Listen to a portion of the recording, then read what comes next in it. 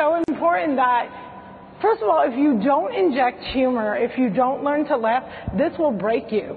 This will break you. There have been days where I've seen this professional hater who has not just mocked Muslims, but mocked the disabled and mocked women winning. And if I couldn't laugh at that, I think I would get physically ill. So I think that part of it is that laughter is healing, laughter is survival. But more importantly, if the person across from you is laughing, you can make them laugh, you're relating to them. And people rarely think that they can relate to someone they hate.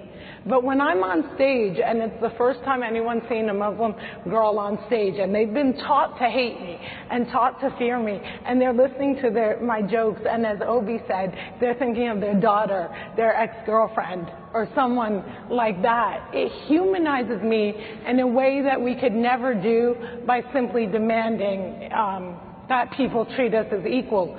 But the one thing I refuse to do is something I see a lot of my fellow Muslim counterparts do, which is apologize.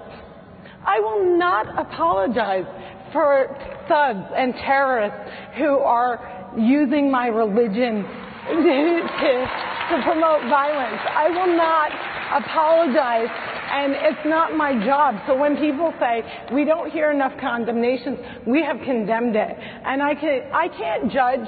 I can't say you're not Muslim. If you say you're Muslim, I can't say you're not Muslim. If you say you're Christian, I can't say, no, Obama's Muslim. If you say you're Christian, you are. If you say you're Muslim, you are.